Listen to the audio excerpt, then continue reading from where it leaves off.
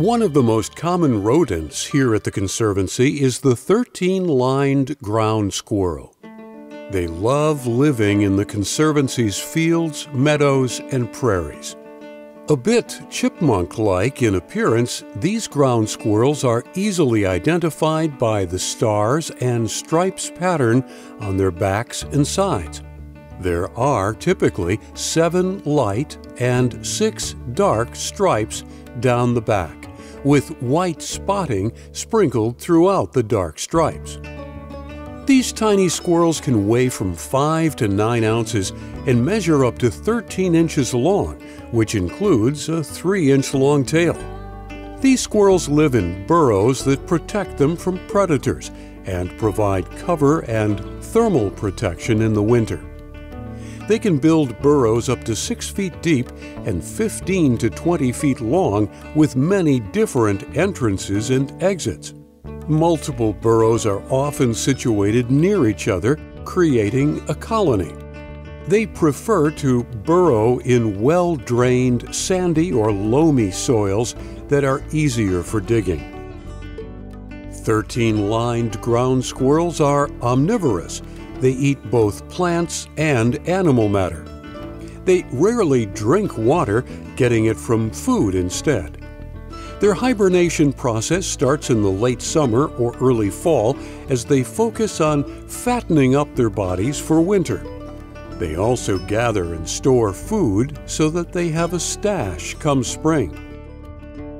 During their hibernation, from October to March, 13-lined ground squirrels conserve energy in order to survive adverse weather conditions and potential food shortages. Going into hibernation, the squirrel's body slows down major functions, heart rate and temperature. They are true hibernators and do not wake until the spring.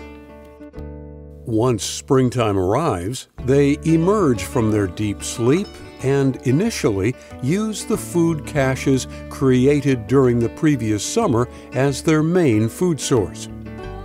Mating begins shortly after hibernation ends. One litter of 6 to 12 young is produced to one mother each year. The pups are first seen above ground at about 6 weeks old. Several physical adaptations help the 13-lined ground squirrel survive. As rodents, their front teeth or incisors grow continuously when they are active, but cease growing during hibernation. This protects their incisors from the damage and dulling caused by their non-stop rooting and chewing of food. Sharp claws are essential for digging through soil to create their underground burrows and to assist them in climbing trees to gather seeds or give predators the slip. 13-lined ground squirrels are important for the ecology of Pope Farm Conservancy. As they forage for food, they spread different seeds and spores, encouraging growth of different plants and fungi. They will also store nuts and seeds in their burrows.